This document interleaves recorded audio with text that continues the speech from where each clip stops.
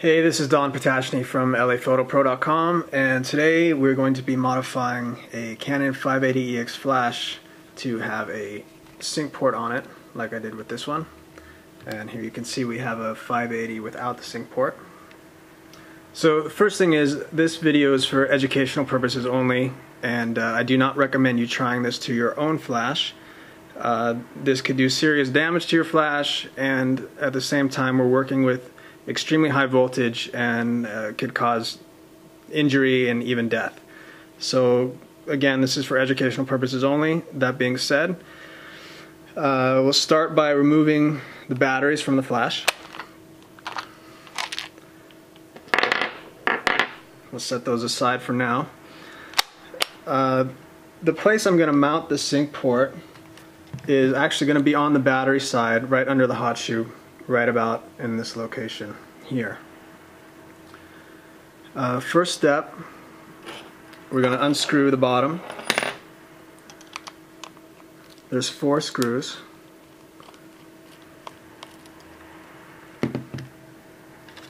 And they're tiny too, so you might want to have a little tray to keep them in.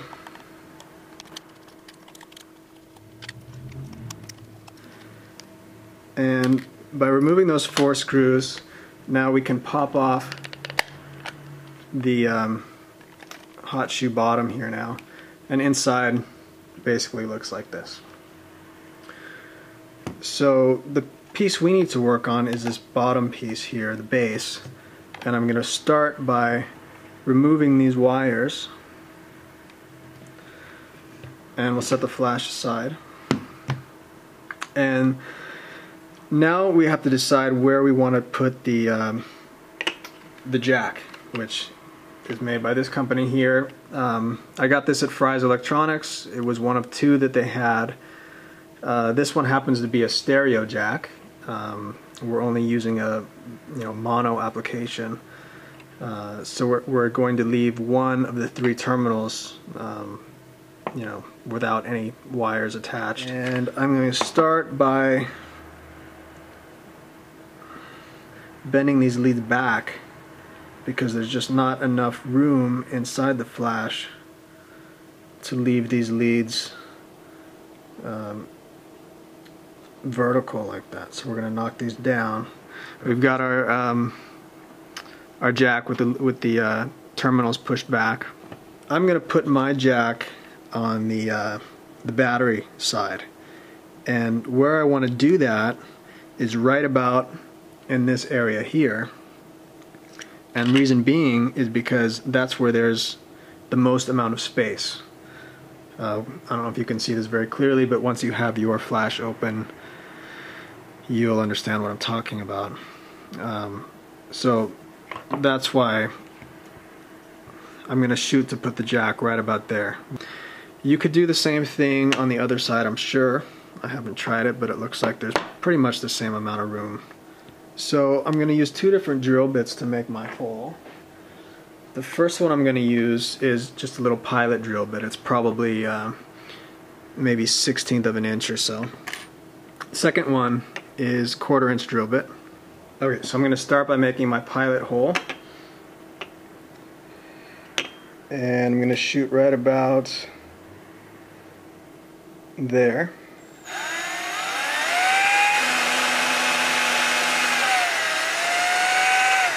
Before we drill the main hole here, I'm going to move this wire out of the way so it doesn't get torn up. Now the thing with drilling plastic is it tends to grab, so it's important to go slow, so you don't break it and you keep control.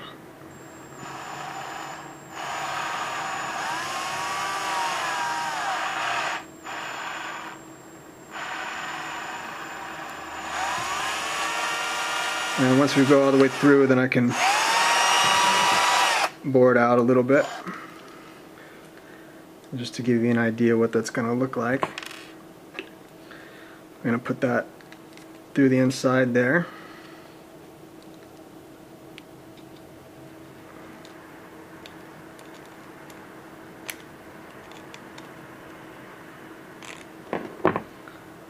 Okay, so now that we've got this jack in place, let's make sure it fits before we go any further with hooking up any wires. So we start by inserting, this kind of slips underneath, and then this pushes down.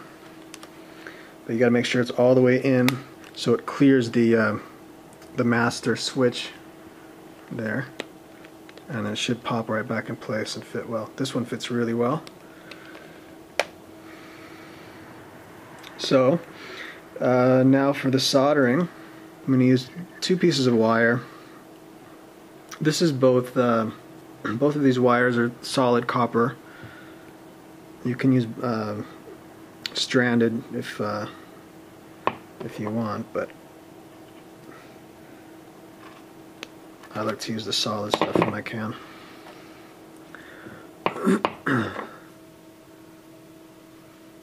So I'm just gonna strip off a tiny bit on the end. That's even a bit much, actually. So I'll kind of slide some of this insulation back down since I took too much there. So we just have a tiny bit, and we'll strip a little bit more off the end on this one. That's good. Talk about our connections here. Like I said in the beginning, we're only going to be using 2 of these 3 terminals. We're going to be using the sleeve terminal, is going to be connected to our ground, and we're going to be using terminal 1. They're labeled on the bottom. If you look closely, you can see it says 1 and 2. So we're going to be using terminal 1 is going to be wired to our trigger. So I'm going to go ahead and start by removing. We'll start by removing the jack, now that we know everything fits right. And I am going to solder this white piece of wire here to the ground. And the way I'm going to do that actually is I'm going to use the solder that's already there, and in order to help it stick, I'm going to put a little bit of flux on the end of the wire.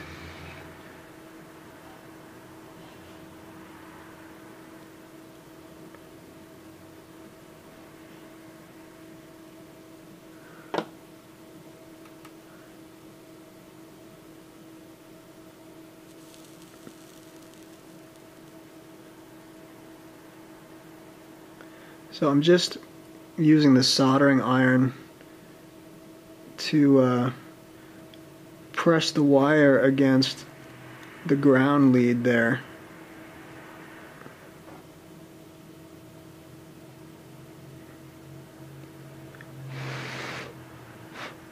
Okay, so now we got a really good hot solder joint there.